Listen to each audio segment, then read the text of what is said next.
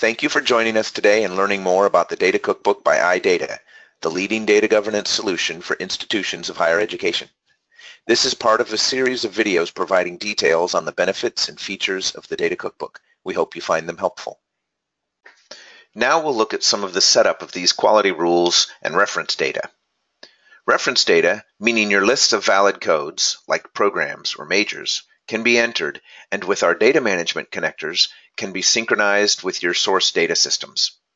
This process can alert appropriate users when changes occur that may impact business processes or reports. I can create a reference data here. Now I'm going to fill in a name and a description.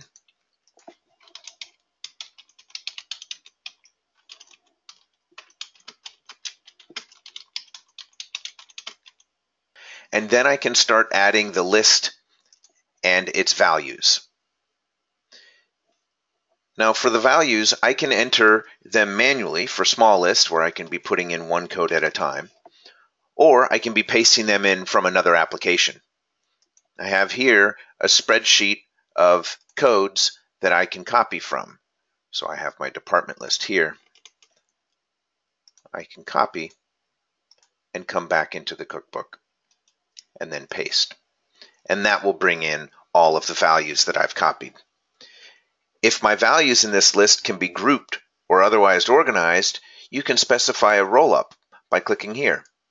A roll-up can be another reference data list, or it can just have, I'm choosing schools here, or it can just have a manually created name.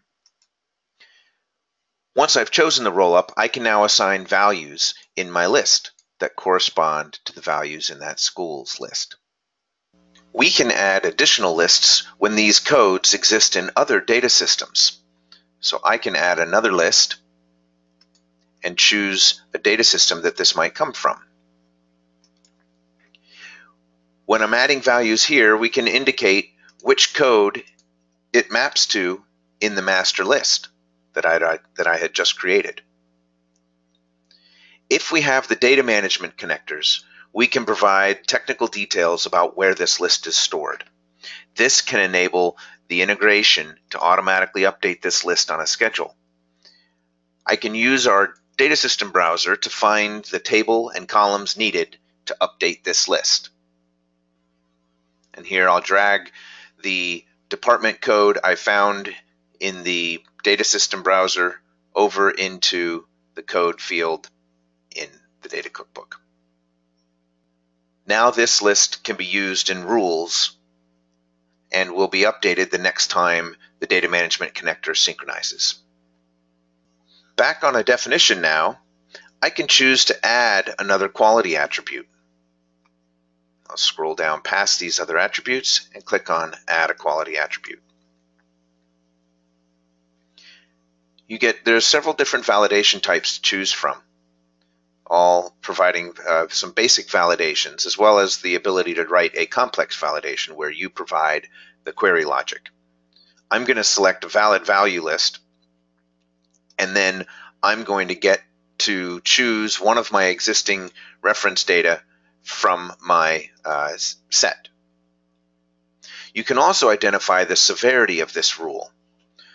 The rule severity can be used to identify different workflow for different situations. So if this is a very severe problem, if this rule fails, then we can have it execute a different workflow. We can drill into one of these other existing rules to see more technical details. I'm going to drill into the length rule now to take a look at it.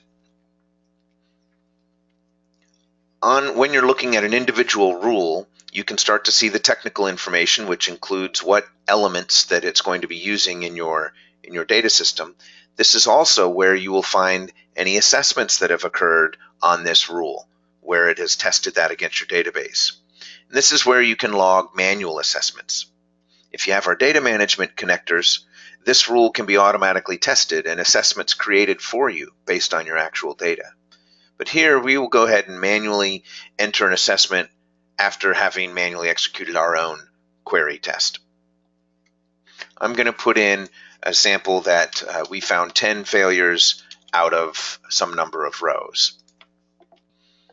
When an assessment is created that exceeds the threshold, the cookbook will offer to create an issue for this so that it can be researched. So with each rule, you get to assess what the threshold is that would cause the cookbook to do this. So I'm going to go ahead and report this as a quality issue.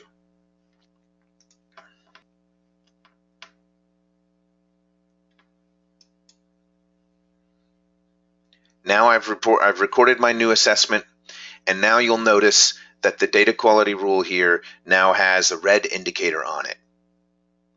And when we hover over the assessment, we see now that it's low and that we have received the certain number of failures on this date. This will also appear at the definition level when a user is going to see this definition now.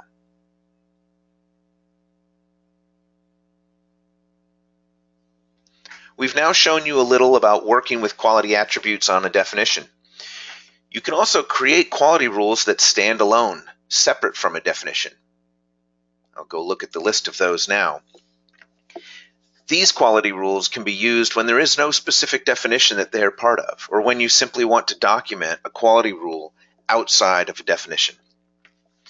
They have the same capabilities of assessments and reporting quality issues that we have just seen for those that are attached to definitions. You can, however, provide them with a different workflow for review and approval so that they can go down a different path for approval if they need to. Now, the last thing I want to show you is the quality issue resolution process. And I'm going to go to the quality issues queue here.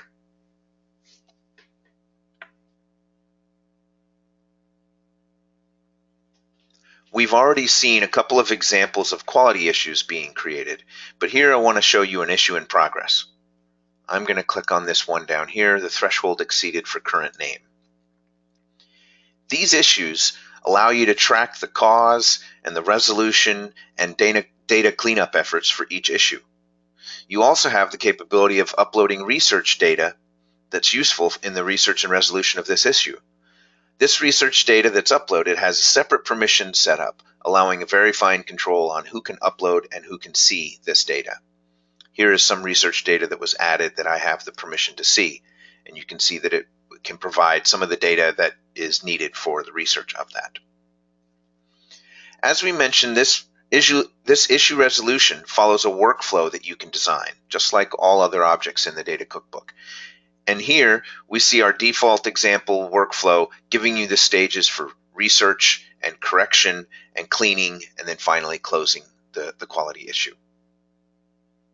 Well, this completes our tour of the data quality features. I hope you found it helpful.